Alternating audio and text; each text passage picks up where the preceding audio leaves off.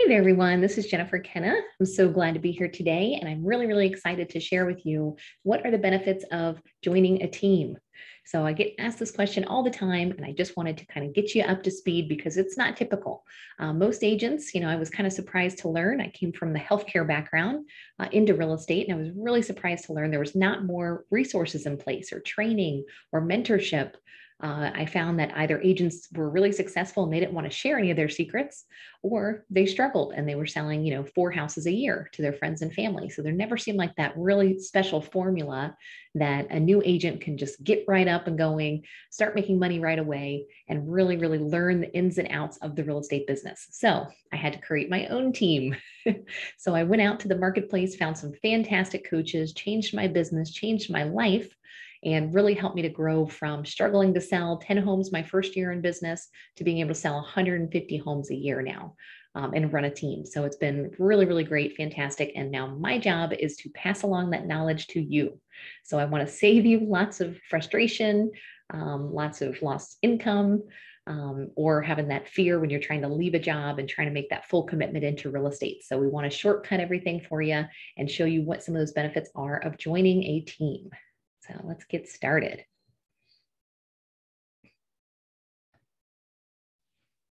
All right. So first of all, what are the benefits? What are the benefits of joining a team? So I think this is a really valuable question. And I think it's really important that everybody knows, because sometimes they're trying to compare apples to apples, like, oh, well, I'll join this real estate company or this one or this one. And there's so many out there that are heavily recruiting, and, they all kind of sound great. But just remember that you're really building a business for yourself. So they might offer a little bit of training here and there, which usually is paid for training, but they're not giving you that kind of hands-on the job training that a team like ours will offer. So first of all, I want to give you just a little bit of perspective. So real estate, in the industry in general, really has a problem. So you might be a new agent, so maybe this is kind of shocking to you, but I want to be able to share this type of knowledge, just so you know what to expect. Or maybe you're in the industry for years and you're going to hear a lot of this stuff and go, oh my gosh, I wish I knew a lot of this sooner. So it's a little scary, some of the statistics I'm going to share with you, but I think it's important that you know what you're getting into. So here's some of the problems that we have. So this is a danger report that came out from the NAR and was talking about lots of different dangers that were facing the real estate industry. And it wasn't pretty, because as we're looking at it, basically all of those things that they warned us about back in 2015 are happening right now. So share some of those with you. Number one, the masses of marginal agents are absolutely destroying the reputation of realtors. You might even know some agents out there that really don't have a lot of professionalism. They really don't have a lot of experience. And maybe you've had a bad experience yourself with a real estate agent before. So unfortunately, there's so many that have no training or poor training that they're really giving us all a bad name and giving us a bad reputation. So first of all, there's an oversupply of realtors out there. There's over 200 million licensed agents in the US. It's pretty crazy. One reason for that is the barrier to entry is really low. So you take an online course, maybe cost you a couple $100, maybe 2 to 3 weeks, and you have a real estate license. You're ready to go out there and start selling multi-million-dollar houses and contracts each and every year. The turnover of agents is astounding. So it's really, really sad statistics, but most people do not succeed in this industry. They give it a try. They put their toe in the water. Maybe it's a side hustle, or it's they retired from their main career and now they want to get into real estate, or they retired down to Florida and now they're starting this new venture. But it's a really tough business, and you have to treat it as a business, and you have to really put the time and effort and energy into learning it so that you do a good job by your customers. The vast majority of agents are part-time, poorly trained, and they're incompetent in what they're supposed to be doing for their jobs. So I get lots of questions. I do some real estate coaching, and I also have a YouTube channel. So people will reach out to me all the time, and it's like, oh my goodness, the questions that I get sometimes, it's pretty terrifying. So it just shows that they really don't have any training, and they really don't know what business that they're in and what they should be doing. So there's a 90% plus failure rate of agents. So really scary numbers here. The problem is just our industry doesn't train agents. So how long does it take to become a cosmetologist, for example? 1,500 hours. of schooling versus the, 2 weeks that we get for real estate. Even a massage therapist is 500 hours of school and hands-on training. Truck drivers, 148 hours. So real estate, we're at 60 hours. A lot of it's done online. And even the training that they give you to pass the test, it doesn't give you that hands-on training. It's like leaving college and saying, okay, I'm ready for my first job and having no idea what you're doing the first day on the job. So first of all, the length of time is very, very short. There's still always that 80-20 rule. So there's going to be, 80% get in the business and, don't really know what they're doing. And so usually that's kind of a statistic, but in real estate, the top 50% sold 91% of the homes. The bottom 50 sold 8%. So it is not the typical 80-20. It's actually more 90-10. The top 10% of agents actually sold 52%. It's crazy. So either people are very, very successful and take it seriously and own it as a career and run it as a business, or the vast majority just do it part-time and really don't invest that much into learning and training. Plus, over 30% of agents are brand new each and every year. So that's telling you a lot of people are coming out of school and they've never sold a house before. So a lot of times they're not having a lot of experience, but maybe they're presenting themselves with lots of experience, and it's giving us a bad reputation. So we also don't have a lot of respect. So lots of different tests and surveys that were put out there showed that, most people do not respect us or trust us. So 73% don't even trust our advice. So that's pretty horrible numbers there. They also look at us as salespeople.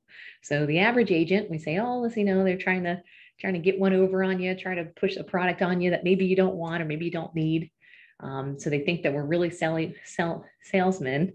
So they also don't trust us for that reason. So most agents sell 6 to 8 homes a year. That's usually a full-time agent, and that's maybe their friends and family, maybe their neighbor, maybe their church, something like that. They're marketing to their sphere. Commissions are always negotiable, like, oh, sure, well, I'll take less money and do less service. We're not really respected. We're not really trusted. Mostly it's a part-time job for most people. They're only interested in the sale. So this is what the perception is for our customers. They think it's all about the commission check for us. We're viewed as a commodity, like, I can use that person or I can use this person. I get the same service. They also think that we're not knowledgeable and they're not positioned as an expert. So think about a comparison like your CPA or a lawyer or your doctor. Usually you go to see them because you pay for their advice and you do see lots of value in the information that they provide. So why isn't it the same way with real estate agents? It's something that really, really needs to be worked on. So a downside to the traditional real estate models, there's no consistent levels of service. So even let's say Coldwell Banker's got 500 agents that hang a license under their brokerage. Everyone has their own marketing message. Everyone has their own level of service. Everyone has their own cell phone number that's answering all the calls, and they're doing everything themselves as a mini business owner, holding a name under a brand. So there's no consistent level. Nobody knows what to expect. They don't know what's normal, what's not normal, when they should call, when they shouldn't call, what they should say. There's just no level of service there. There's no clear marketing message. So everyone is the number one producer or the top producer or 1% in their marketplace.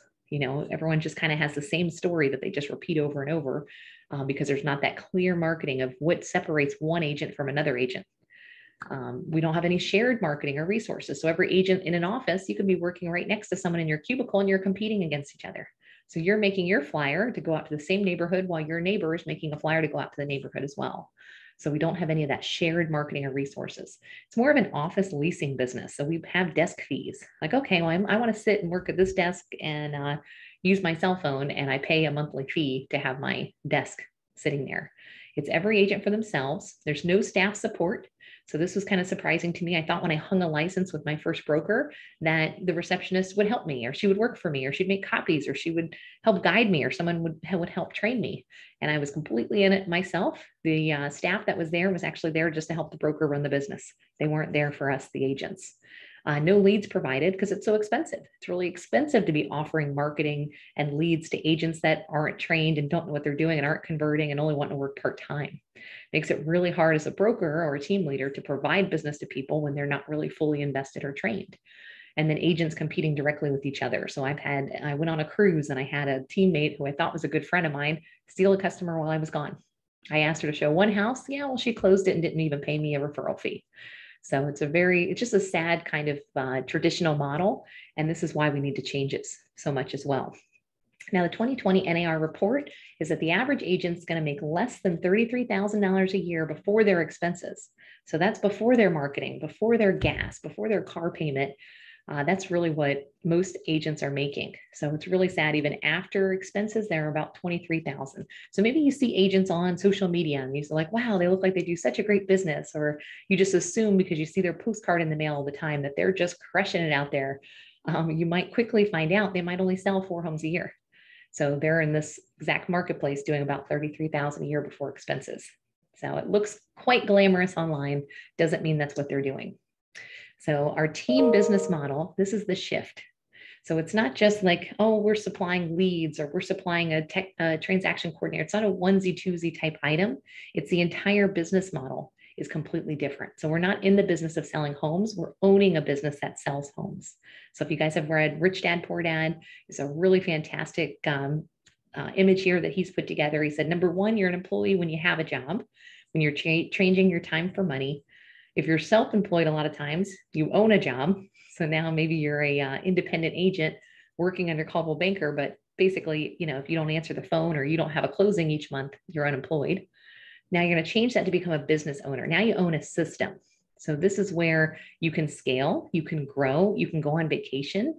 You actually own the business so that you can actually leave the business if you want to, and maybe have some other things in place like revenue share and shares of stock so that you can actually retire versus a lot of agents that are selling houses when they're in their 70s. So you really want to focus on owning a system. So having those technology tools in place, the support staff, being able to leverage, having showing agents, all those things are different systems that allow you to be an owner, not just owning a job. Big difference. So the traditional agent versus teams. So agents that work on teams make more money and sell more houses. So the numbers are all there for us. So there's some companies, most agents, you'll see, you can kind of divide out these numbers, number of agents, 286, only 183 of them are even producing. And on average, they're selling about 14 homes or 9 homes per agent. So that's kind of what their averages are. But on Select Homes, which is a team, they had 30 agents on their team, but they were each selling 27 homes each per year. So the production goes up. So the volume goes up, which is a huge benefit as a real estate agent, because when you're selling more houses, it means you're talking to more people, you're getting more reviews, you're getting more potential referrals and lifelong customers. So the more people that you're working with, the longer you're going to be in the business. So it's a huge, huge benefit. So the sad news is that the average agents are broke, that most likely they also have another job that they're working because they can't make it in real estate by itself. So out of most realtors, 59% of them make less than $10,000 a year, and 74% make less than $25,000 a year. So it looks like a glamorous job, but most agents are really, really struggling because now they're having to become business owners. You're a small business owner. So now you're your customer service. You have to be the marketing expert. You have to be the salesperson. You have to go on appointments. You have to enter everything into the MLS. You're hanging up signs and putting lock boxes on. So it's so much busy work that it's really difficult to sell many houses or have many customers, or agents don't know where to get customers from. So the profitability for teams is always going to be more. Team agents are going to sell 2.7 times more homes than agents that work on their own. So this shows you what that sales volume looks like for teams versus a standard brokerage. They sell more and they have more productivity as far as closed sides. So the big difference is now when you're working with a team, you're going from being an agent to being a CEO, because now you have systems in place, you have employees, you have staff, you have showing assistants, you have all these other things that you're really running it as a business, not a solopreneur. You're going from hustle to scale. You're going from prospecting based to now marketing based, because you have a big name and a lot of marketing dollars pushing out there so that you're able to leverage versus you having to come up with your own logo and your own brand and start from scratch and do lots and lots of prospecting and door knocking. You have no leverage to having lots of leverage. You're going from being a doer to being a leader. You're going from being tactical to being strategic. Instead of being overwhelmed, now you have clarity on exactly what you're doing and what you're building. Instead of being reactive, you're being proactive. Instead of chasing deals, you're living your dream. So this is the really big shift between being a solopreneur and working when building a team. So some agents start to think scarcity versus abundance. So they want to keep all the money for themselves. They go to brokerages that don't offer very much, but they let them keep all their money. So, they end up selling way less homes and they're work way more hours, and they're going to get burnout and net less money. So it looks attractive on the outside, but now you're doing the entire business model by yourself. So what kind of service can you give a customer when you're trying to juggle and be everything to everyone?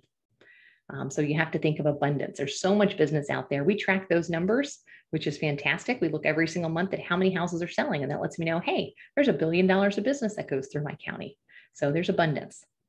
So I have some examples too. So these are some people that were on my team. They joined for a short amount of time. And then she thought, okay, I can do this and do it completely on her own. So I actually was tracking her numbers to see how well she did. So with our team in September 22, we started getting some Zillow leads, and she works in Northport area. She sold 2 homes in September. Now she was working a full-time job, quit her job, and got into real estate. So she had no real estate experience whatsoever. She sold 2 homes in September. She sold another house in October, 3 houses in November, 1 house in December, 5 houses in January, 4 houses in February, and then thought, you know what, I think I can do this on my own. This is pretty easy. I do a great job. So she decided to leave the team and go on her own. She still had some little business between March and April. So there were 2 more houses. Then in the next 3 months, she sold 0 houses. So she went from potentially having a $150,000, $200,000 a year income to all of a sudden she had no business and no income. And, going 90 days without any sales is a pretty scary thing. So it seems like it's really easy, but you have to know that there's lots of systems in the background that are working with you so that you can go out and spend your time on the money-making activities. You should be going on appointments, talking to customers, and writing contracts, and let all the other parts of the job go to somebody else. Here's another one. So Chris, he was on my team for about a year. When I first met him, he hadn't sold any houses. I think he'd been licensed about a year, but he was struggling. He was having a hard time kind of getting things up and going. So he joined our team. He sold 16 houses in 1 year. He left in January. It was his 1-year contract. So he goes, I think I'm going to go somewhere where I can keep more of my commissions. So I looked up his numbers, and he sold 1 lot for $100,000 in 5 months since he left. So this isn't something to brag about. This is not something that I take lightly. The reason I track them is because I really care, and I never wanted them to leave. But I also track them because I want to see, how did it turn out for them? Is my team really the best option? Maybe, going out was the best thing for them. So I've tracked these numbers, and I've not found that to be true. So we have a couple different options here. So I want to know, what does this mean in numbers and splits? So let's say you sold a house for $350,000 at a 3% commission. So you got $10,500 total. We would do a 50-50 split on our team because we provided the lead and the support and all the marketing. The agent will take home $5,250, so $5,250. And if you sold 25 to 30 homes each year, which is what most producing agents do on a team, you'd make $131,000 in your first year without having any expenses, any marketing, any staff, the office space, desk fees. All of that is covered because you're part of a team. So if you want to go independent and you want to keep 100% of your money, and maybe you sold 4 houses, but you kept 100%, that would be $36,000 in 9 months. And that's what most people do. So when you're really looking at how much money are you netting, you're going to make more money by selling more volume and meeting more customers. And so it's a really big difference. Some people just kind of get lost in the weeds, and they say, oh, they see short-sighted, or they think scarcity-minded versus abundance. There's plenty of money to be made out there. There's plenty of opportunity for everybody. So the opportunity cost, so rather than having 30 new clients that could refer them business, be return clients, and give online reviews, you've only met with 4 or sold 4. So doing it all yourself means less time and less ability to give 5-star service to your clients. So you want to be able to leverage the services of a team. So incurring your own cost. So when you're a solo agent on your own, you're doing your own marketing, lead gen. This is a couple $1,000s per month. You have to have your own software and technology to maintain all the leads that are coming in. You're now having to do the whole process from contract to close. Then you have to nurture people that aren't ready right now, or maybe you have to nurture them that close, that you want to continue to do business with you years from now. You have to now be everything to everyone. So to make that $36,000 net working on her own, but she kept 100%. Now let's say she maybe did some marketing, some lead gen. So that would be $6,000 a month. And she had to hire an assistant to help her. So that's $15,000 maybe a year. So now she's down to $15,000 take home money at the end of the year. That is not even worth it for the hours and time that you put in. So working as a team, as a collaborative team, you're going to net way, way more money. So I do want to mention this too, because I think some people aren't prepared for it. If you've never been in a sales job or a commission only job, there is a roller coaster. So you get a big check, you're super excited, and then you go through a slump and you go, oh no, I'm broke. And then you start to get anxiety and worry and fear. So when you work on a team, you have a pipeline of business. You know that you have people to rely on that are going to help you not go through this highs and lows roller coaster. So one thing that we train on with our team is don't want you to look at things as being an order taker. We want you to be a consultant, an advisor, a professional. So that's really the training and systems that we put in place for our team members. So an order taker, have you guys ever walked into the mall and you're walking around and the guy goes, hey, can I help you with anything? And you, of course, say no because you don't want to be bothered. Versus somebody comes in and says, hey, what are you looking for? You look like a size 6. Would you like me to bring over the pair of shoes that matches that dress? Somebody that's actually consulting and giving you advice and helping you. What event are you shopping for? They start asking you some questions. So an order taker, really you're a salesman. You have a selling mindset, you're a product pusher, you speak more than you listen, 80% versus 20% listening. You're answering all their questions. It's very transactional. Now you go, okay, they close, next, on to the next one, versus being a consultant. So a consultant has a helping mindset, more of a service mindset than a sales mindset. You're a problem solver. You're listening 80% of the time, talking 20%. You're asking the right questions and you're doing relationship selling. You care about your customer. You want to learn more about them and how can you help them and what are their needs? So it's a completely different way of doing things. It's a very unique approach and it's going to separate you from everyone else that's out there. Also, leverage of a team. So because we work with a team, we have lots of agents. We can also brag that we sell 150 homes a year. We can also brag we have 200 different reviews online, or we have 15 active listings, because we're all working together as a team. Leverage those things as you're talking to customers, because all of those things are going to separate you over a solo agent trying to do it all themselves. So if they're looking, maybe they interviewed you for the listing position and they interviewed their neighbor, they look online, they go, wow, you've sold 600 homes on Zillow. This person has only sold 10. Obviously, you're going to look a lot stronger. So you want to leverage all that stuff instead of going it alone. So then you just have no leverage. So here he was a member of my team. He went on his own. He sold maybe 6, 7 houses with me in 3 months. He made some money. He was super excited. But now if we're trying to compete for business, now this is what his looks like. So it looks like he's, had one listing, one sale in the last 12 months. It just looks really, sad compared to somebody who's working as a team. So the benefits of a team model: agents do much more business. You're going to get a more experienced agent. So it's a better service for the customer as well, because that's really what we're here for, right? The consumer is going to get better advice, representation, greater efficiencies, greater purchasing power, because now we're selling a house every other day. So if we're selling lots of houses, obviously we have more resources, we have better partnerships. It really starts to become a really great service for our customer, because we know what we're doing, versus an agent that you might compete with that sells 4 homes a year. They don't do it enough to really have it down to a science. You're going to have more service and support because we have a staff that's hired to help you, the agent. Greater marketing budgets. Sellers are going to have access to ready buyers, and buyers are going to have access to more inventory. So it's a huge value to our customers, and you can earn money, time, and freedom, which for me was always the most important thing and what I was always looking for. Another thing I want to talk about is specializing roles. So I think most people don't understand the value of this. It's like playing sports. So if you have a kind of sports background, I think most people do understand this a little bit better. You work as a team. So each person has a specialized expert role they do day in and day out. So if you're putting on a listing and you haven't done it in 6 months, how efficient are you going to be at that? Versus somebody that's all they do. So they become very, very specialized at doing the listings, like our listings coordinator. So real estate as an industry is set up for the realtor to be all things to all people, which is setting them up for failure. So that's probably why we see that 90% failure rate, because how can they possibly be good at every single part of the job? So juggling just doesn't work.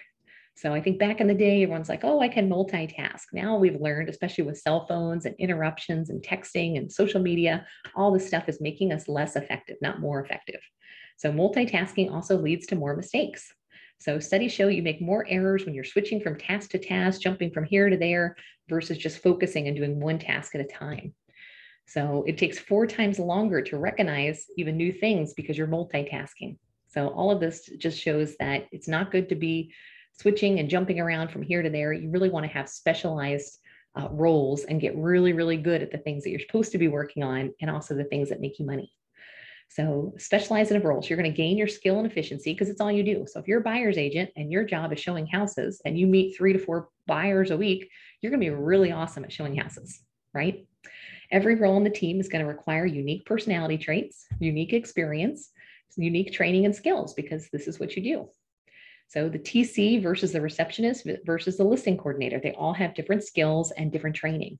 So admin staff versus agents. So what you're doing is now leveraging your time and everyone leveraging each other's abilities. So instead of 1 + 1 = 2, it actually equals 3, because now you've leveraged and compounded to get really specialized at what you're doing.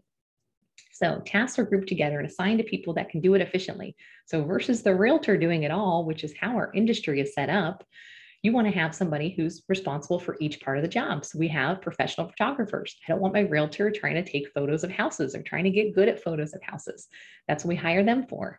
We have a contracts manager. She's really, really good at the contract and gets up to date on all the compliance and all the changes and all the legal side of things, works right with the title company. Let her handle all the contracts for you. We have marketing specialists. You shouldn't have to become the, postcard king and have to learn how to run Facebook ads. I mean, it's all kind of crazy that realtors try to do everything. We have listings manager. We have a client care manager that follows up behind a customer and says, hey, how was your experience with our realtor? Anything we could do differently? We send out surveys, we send out reviews, because all those things are really valuable for the client. We have listing specialists and buyer specialists. It's really hard for agents to do both. So we have tried it both ways. And I find when you're wearing a hat trying to get the best price for a buyer, and then you go to the listing, you automatically start looking at the price from a buyer perspective. It's really tough to do. So we like to really specialize, and then you get good at it. If that's all you do is listings, you're going to get really, really strong at it and be able to compete with some of the top listing agents out there. So hopefully you guys see lots of value in this. And the last thing I just want to add is, why wouldn't all companies do this? Why don't all companies do a team business model? Well, first of all, since it's a commission-only business model, it's a lot more riskier. So there's huge capital risk. So we can actually invest in employees and staff and marketing and lead gen and all these services, and our agents don't close or they don't sell. So it's a problem. There's much more overhead. So I think even with a small team like ours, our overhead is $40,000 a month. So there's a certain volume of homes that we have to make sure we sell to make sure we're profitable and that we're covering our overhead. There's much greater management involved. So rather than just letting the agent figure it out and do it all, now we have different specialized roles taking care of different parts. So there's a lot of management involved. It's much more complicated because now we're involved in everyone's deal. So we want to know what's going on. We want to know how we can help, how we can fix things, and how we can all work together as that team. It also can be a huge tracking management headache. Believe me, it's really hard to try to keep track of all the lead sources coming in. If we have 100 different clients coming in, we really have to be able to track and sort those. We have to be able to track which agents are converting at a higher level, because even agents, some are stronger than others. So it can definitely be a big tracking headache. So this is why most brokers decide not to do it. They'd prefer to charge you monthly, regardless if you sell a house or not, offer you very, very little value, but then they don't ask for very much money. So they're trying to hire hundreds of agents or thousands of agents to make them profitable, versus we're looking for a few good agents that we are going to invest in. We're going to partner with, and we only make money when you make money. So we're taking a huge risk there as well. So some of the hard facts, I kind of mentioned this already, but cost of running my small team is $40,000 a month. We average 10 to 15 closings per month, and that's pretty much breaking even, making a little profit, including my own production. I still work as an agent. Each meeting that we have costs the company an average of $450 an hour. So if I have all of my management team there, everyone obviously wants to get paid hourly. So just having those meetings costs us a lot of money. I do Grant Cardone sales training for our team. It's $2,000 a month. I have Blake Corey's mastery training, costs us $1,500 a month, because I'm investing back in my people. I want to make sure that their skills are really good and that they train all the time and that they know what their value is and they know how to compete with other agents.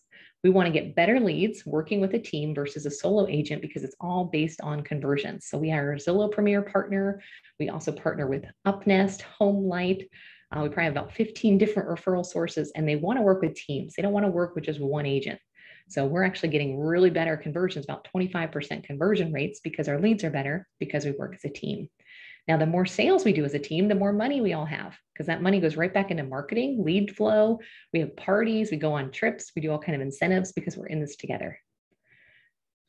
Now, it all starts with mindset. So this is what I need from you. So I'd like to tell you the value that we offer and what our team does and why we're different so that you can have some options out there to think about. But it all starts with your mindset. So we find the people that are really great fits for our team. They think we, not I. It's a culture. We want everyone to come on board and say, how can I help you?